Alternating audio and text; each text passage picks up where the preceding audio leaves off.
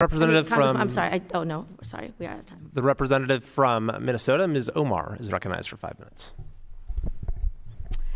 It's good to see you again, Secretary Su. I wanted to talk a little bit about the child labor violations that are soaring, that we're seeing throughout the country. We are also seeing some states rolling back labor protections for minors. From Florida to Iowa, Republican lawmakers have been weakening child labor laws. Could you provide update on the interagency task force on child labor and how the Department of Labor is following up on potential hotspots? Thank you, Congresswoman. The Department of Labor has been very hard at work trying to combat the scourge of child labor. One of the reasons so much attention is being paid to it today is that we have uncovered some really horrific cases. And there's just no mistaking that these are both really young children, some of them working the night shift under very, very hazardous situations, as young as 13-year-old working on the kill floor, using toxic chemicals, and working and losing limbs and their lives. And so last year, the last fiscal year, the Department of Labor assessed the most penalties that we have ever assessed under child labor laws.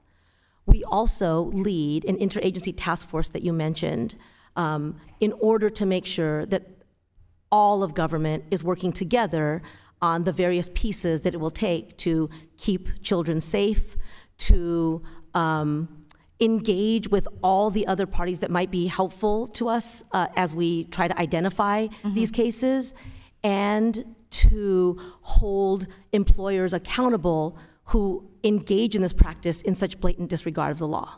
So that task force continues to work together to identify gaps and to try to make sure that we are putting a stop to this practice. Yeah, thank you for that.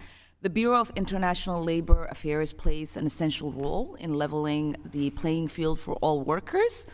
ILAP helps enforce our trade commitments and strengthens compliance with labor standards. Could you explain how the interests and priorities of workers across the globe are interconnected?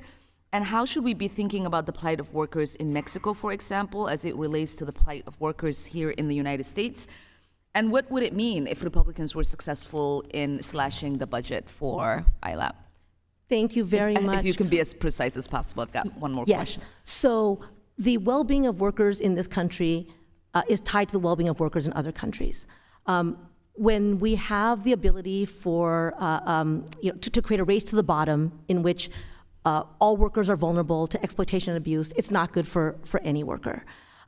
Through our iLab, we both produce reports and advocate to make sure that, for example, prohibitions against goods made through forced labor from coming into this country are enforced. We work closely with our partners at the Department of Homeland Security on that.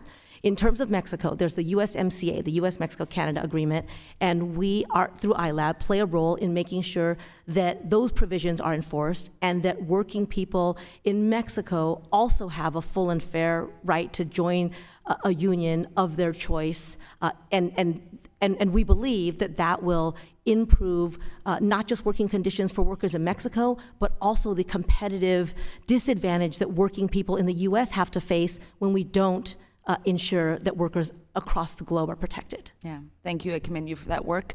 I'm also proud of the work that the Biden administration and congressional Democrats did in enacting in the American Rescue Plan to save many multi-employer pensions. Actually, in my district, the Twin Cities Bakery Drivers Pension Plan was one that benefited from it.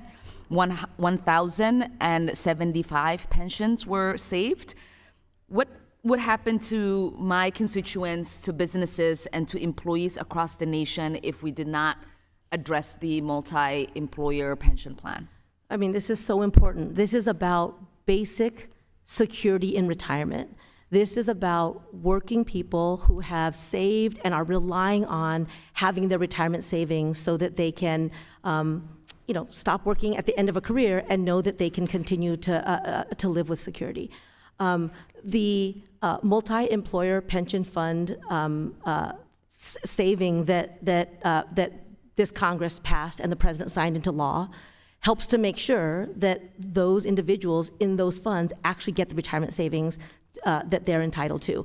And as you've seen in your district, as I've heard going across the country, that has made a world of difference to a lot of working people. And at the same time, those employers who were part of that multi-employer pension fund also benefited because it allowed them to continue to operate. It's prevented them from going into bankruptcy, and so it was really a win-win, and I appreciate the work that was done to make that happen. Yeah. Proud to be part of implementing that. Thank you. I yield back. The representative from Pennsylvania, Mr. Smucker, is recognized. Thank you.